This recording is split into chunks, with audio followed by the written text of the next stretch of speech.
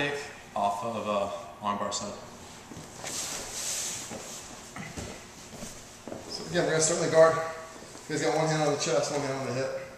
We're going to go 2 on 1.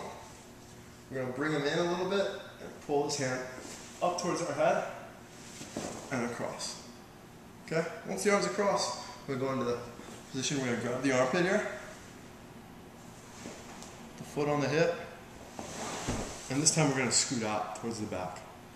Okay? As I scoot out, I want to improve my grip a little bit with my left hand and try to grab a lapel here if I can. Okay? I'm going to pull my right hand out. And it's important I get on the hand, okay? People mess this up by trying to stay on their elbow. So I'm going to go with the hand, elevate, pull one hook through, lift my elbow, and set the second hook when we get to the back. Okay. So a lot of times you're going to go 2 on 1, pull across. And once you get here, you're looking to set up the arm lock. This time maybe the guy's too heavy on our leg, we can't really get anything going. So we're going to grab at the back, like we did before. Put the foot on the hip, and scoot the hips out. Okay? Looking to take my right hand, get it under my body, and pop up.